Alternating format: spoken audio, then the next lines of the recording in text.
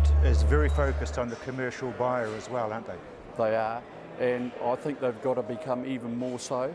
I mean, it's the commercial producer that you've got to satisfy here in the stud arena. The sheep here today have got to have those true Corriedale characteristics that can be ongoing to the producer, and he's got to appreciate them. And if the Corriedale breed can regain some of the lost territory that they've lost, obviously, with crossbreeding, well then I believe if they have that commercial orientation approach, then it'll just automatically slot in. Because they are a true dual-purpose sheep. Correct, very much so. And meat is just as important in the Corriedale breed, or any other dual-purpose breed for that matter, as wool.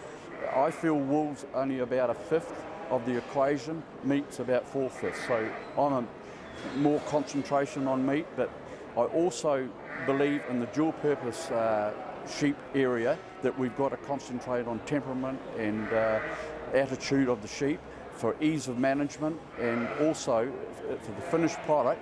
I believe we get a tenderer meat with a quieter animal. So looking at the breed, they were sort of known to be able to just dust and stones and they're okay. Beg your pardon? As meaning that they'll do very well in very dry conditions. Oh, they do. They've always been renowned for that, and Jimmy Little invented the breed for that very purpose. And a lot of the general public and a lot of producers have forgotten that. And now that we've had droughts in North Canterbury, it's brought it home a little bit. The chickens have come home to roost, and the Corriedale breed has come out and proved what it can do, whereas a lot of these other breeds, crossbreeds, have been found wanting.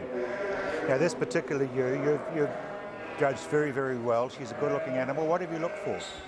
Just the commercial traits that ewe's obviously got. She's got a magnificent carcass, tremendous loin, and to rear two good lambs like that and to have the muscling that ewe's got on is a credit to her. It's a credit to her genetics. That you just can't feed that or make it.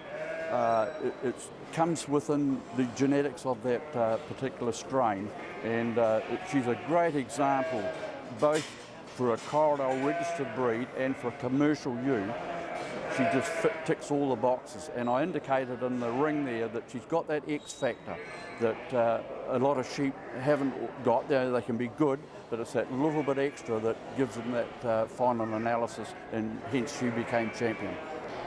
So for a commercial breeder, how important is coming to the Canterbury A&P show and seeing these animals?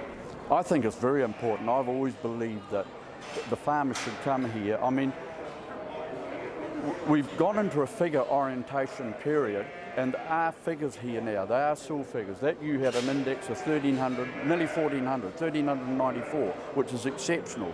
And it shows there in the lambs. I'm not a silver fanatic as such.